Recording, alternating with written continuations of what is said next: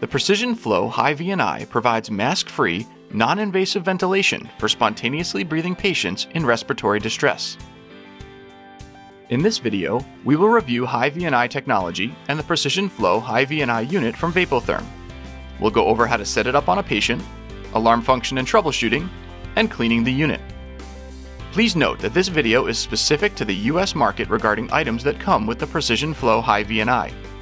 The contents mentioned in the unit assembly and setup section may differ for countries outside the US.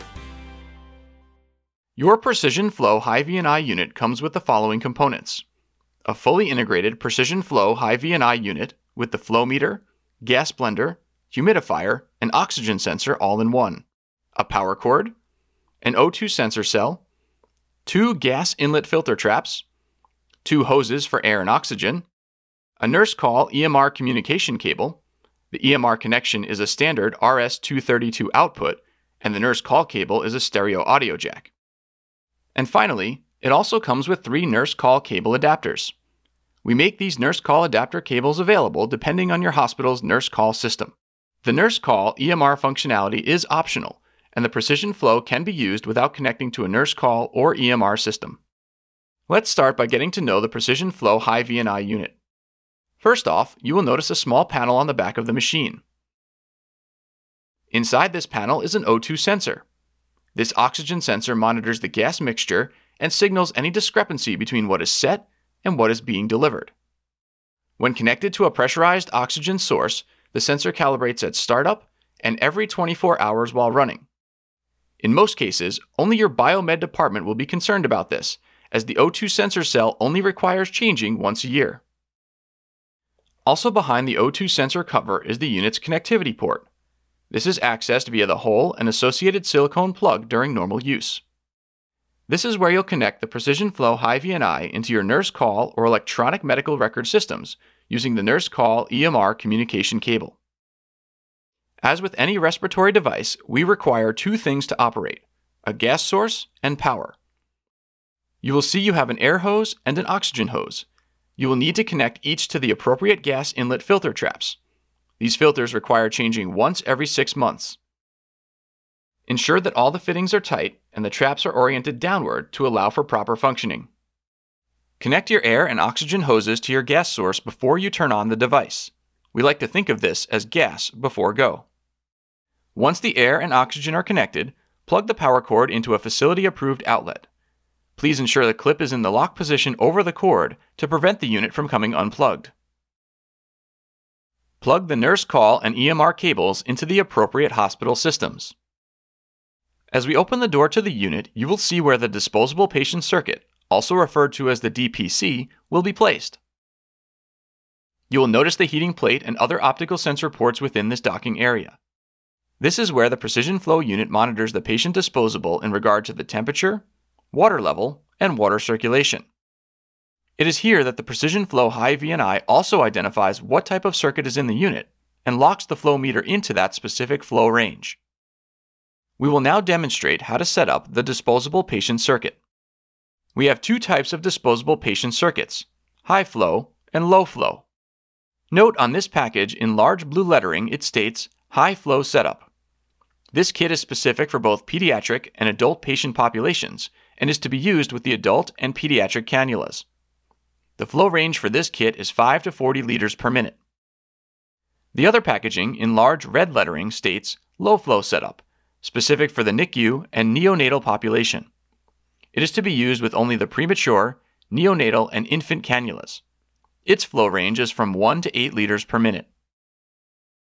Both disposables allow for 30-day, single-patient continuous use before required replacement is needed. In each DPC package, you will find 3 components: the disposable water path, which houses a water reservoir, pump, connections for the cartridge and delivery tube, and sensor interfaces to the main unit; the vapor transfer cartridge, also known as the VTC, which creates Vapotherm's medical-grade vapor; and finally, the patient delivery tube, which maintains the temperature of the breathing gas via a warmed water jacket to minimize rainout. If you were to encounter any circuit-related issues, please do not disassemble the faulty circuit or throw it away. Replace the entire circuit with a brand new circuit and then call our 24 hours a day, 7 days a week tech support number to speak with a representative. We ask that you please return the faulty circuit to us. We will send you a no-cost shipping label with a bag, and we'll replace each faulty circuit we receive with a brand new one for free. This allows us to test the faulty circuit and let you know why the circuit failed. Use the following steps to set up the DPC. Remove the vapor transfer cartridge from its individual package and remove the 4 rubber covers from the pegs. While holding the disposable water chamber by the handle, line up the 4 pegs of the vapor transfer cartridge to the 4 holes in the chamber and insert the cartridge by pushing it firmly into place. It does not matter which way the cartridge is oriented. Next, remove the patient delivery tube from the packaging and locate the 3-pronged attachment at one end. Still holding the disposable water path, flip it over and locate the 2 holes and port on the side of the chamber. You will note that similar to a puzzle piece, it will only go in one way. Line up the pronged attachment on the delivery tube with the corresponding holes and port in the disposable water path and push into place. Still holding the disposable chamber by the handle and using your free hand, open the door to the Precision Flow Hi-VNI docking station. Coming down over the top, smoothly and quickly slide the disposable circuit into place, making sure the heater plates are lined up, and push firmly down so the DPC is flush with the bottom. This ensures that the magnet in the DPC is fully seated into the metal cup in the docking station, allowing the water to be properly pumped and circulated. When you are finished, shut the door. Using aseptic technique, remove the cap from the spike, rub the tip with an alcohol wipe, and then spike your sterile water bag. This is very important. Before we turn on the unit, we want to unclamp the water inlet tube and make sure 200 milliliters of water is flowing into the disposable patient circuit. Wait approximately 90 seconds before pressing the Run Standby button. If you are using a hard water bottle with our spike adapter, wait 180 seconds. When we look at the front of the unit, you will notice that there are 3 controls. The Run Standby button, which starts the unit and places it in standby, the Setting Control knob, which allows you to adjust the parameters, and the Alarm Mute button, which allows you to intermittently silence alarms and also dims the display panel. Here you will notice that the screen is blank. That is because there are 3 modes to the unit. Those are Sleep, Standby, and Run. In Sleep mode, the unit will have a blank screen and an amber light showing.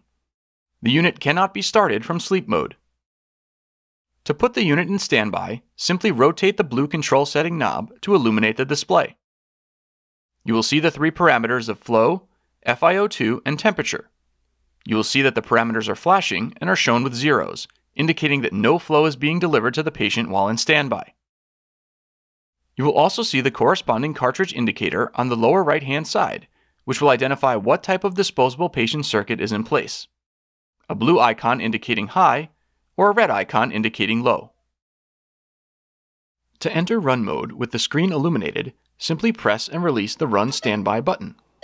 The machine will give a series of 10 beeps and will begin to power up. During this self-test, the DWP icon is illuminated. At this point, the small light above the Run Standby button will change from amber to flashing green. Let's focus on the light indicator above the Run Standby button for a minute. When the light indicator is a constant amber, that means the unit is in standby and there is no flow being delivered. When the light changes to a flashing green, the unit is in Run mode and there is flow being delivered, but the unit has not yet reached the set temperature. When the light is a constant green, the unit is in Run mode and the flow is being delivered with all parameters met. As we look at the front display, you will see your 3 parameters. All will be adjusted by the blue control setting knob. The FiO2 is controlled by a built-in electronic blender, which allows for precise FiO2 delivery to your patient. You can set the FiO2 between 21 and 100%. To ensure that the set parameters are being delivered to the patient precisely, the unit calibrates at startup and will continue to calibrate every 24 hours that the unit is running. Your flow is controlled by an integrated electronic flow meter, which allows for accurate flow rates between 1 and 40 liters per minute. The temperature can be adjusted between 33 and 39 degrees Celsius and allows the user to set a precise temperature for optimal therapy. Finally, integrated within the unit is a battery backup, specifically designed to alert the user of a loss of main power. Heating and pumping are disabled while operating off of the battery. This feature is specifically designed for short-term emergency backup and not for patient transport or transfer. To adjust these parameters, do the following. Push the center blue control knob and the FiO2 flashes. Turn the knob to your desired setting. Push the center blue knob until the temperature field flashes. Then turn the knob to your desired settings. Push the center blue knob until the flow field flashes. Then turn the knob to your desired settings. The settings will always toggle in a clockwise manner, starting with FiO2 first, temperature second, and flow third. Unlike other devices where you have to push knobs to confirm settings, you don't have to with the Precision Flow Hi-VNI unit. Once the selected parameters have been set, simply stop pressing the button. The setting will blink 5 times and the unit will lock it in. Now we are ready to select our cannula. Vapotherm manufactures 8 different size Hi-VNI cannulas for the various patient populations. You will notice that the supply tubing is shorter than traditional low-flow oxygen cannulas. The shorter cannula supply tubing is important because we want to maintain the temperature and humidity level all the way to the patient. On conventional cannula, the tubing is much longer. This could allow for cooling and condensation collection. Our cannula with the shorter supply tubing reduces that. For the high-flow DPC, we have the adult 5 to 40 liters per minute and the pediatric adult small 5 to 40 liters per minute. You can also use the pediatric small to deliver 5 to 20 liters per minute on this circuit. For the low-flow DPC, we have the intermediate infant, neonatal, premature, and solo cannulas, which all deliver 1 to 8 liters per minute. You can also use the pediatric small to deliver 1 to 8 liters per minute on this circuit. We also have a 22mm trach adapter available, which attaches to a trach collar or T-piece. When choosing a cannula for any patient population, it is important to select a cannula that does not occlude over 50% of the inner diameter of the patient's nares. It is best practice to put the cannula on the patient to warm it to his or her body temperature. This also helps reduce condensation. Once the proper cannula has been selected and the set temperature has been reached, you may place the cannula on the end of the delivery tube. Now the setup and patient placement is complete. Once the unit is set up and running on a patient, the unit should not be placed in standby mode for extended periods of time. If you need to pause therapy for the patient, please remove the cannula from the patient, turn the parameters to the lowest settings, and leave the unit running. Please remember that the only time the unit should be put into standby mode is when the patient is completely done using the therapy and you're taking it out of their room. We will now discuss the alarm and safety features of the Precision Flow Hi-VNI. The Precision Flow Hi-VNI is designed specifically with patient safety in mind and includes a comprehensive alarm package. These alarms are both audible and visible. There are 11 medium priority alarms, which can be silenced for up to 20 seconds, and 1 low priority alarm, which can be silenced for 2 minutes. These alarms can be signaled to your hospital's nurse call system by using an appropriate nurse call communication cable. The first alarm we will demonstrate is the blocked tube alarm. By simply occluding the end of the delivery tube, you can see that it triggers the alarm. Flow will suspend momentarily until the occlusion is relieved. At this point, flow will resume.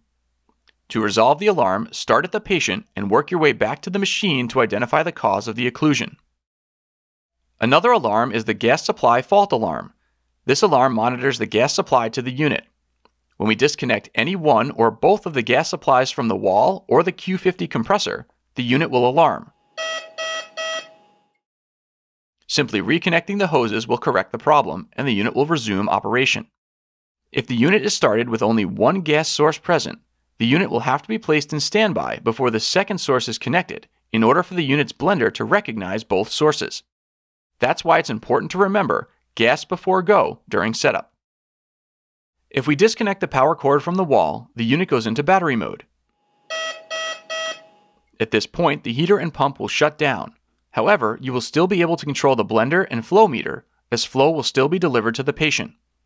You will note that the indicator light is now flashing green to indicate that flow is being delivered but may not be at the correct temperature.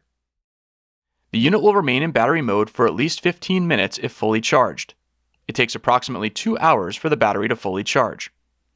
If the battery icon is illuminated during operation, that means it is charging.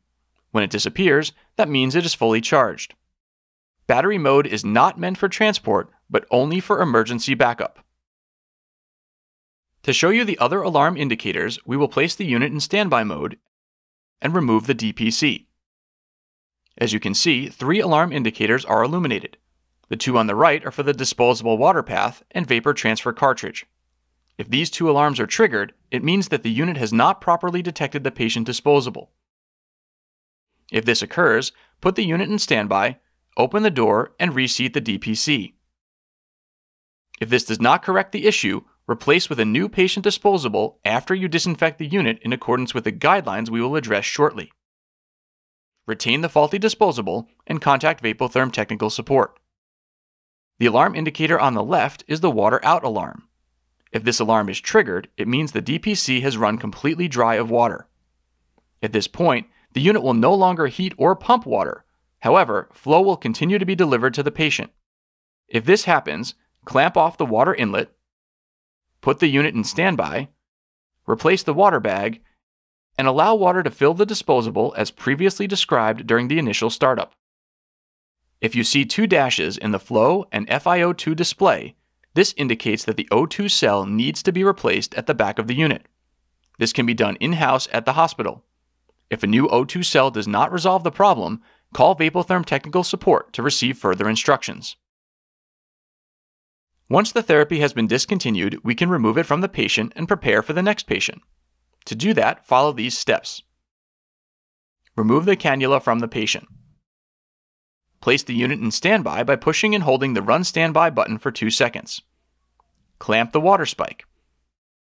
Open the Precision Flow Hi-VNI door and lift out the disposable patient circuit, while at the same time removing the sterile water bag from the top of the IV pole. Discard the entire disposable patient circuit, from the cannula to the sterile water bag. Yes, this includes the water supply. Throw it away. Using a Super Sani cloth, or another approved cleaning solution if hospital procedures require, wipe down the internal docking station and the Precision Flow Hi-VNI unit. You have now cleaned the device and are ready for the next patient. For any questions, please visit us at www.vapotherm.com. If you don't find the answer to your question on our website, please reach out to us directly. We look forward to helping you help your patients take the work out of breathing.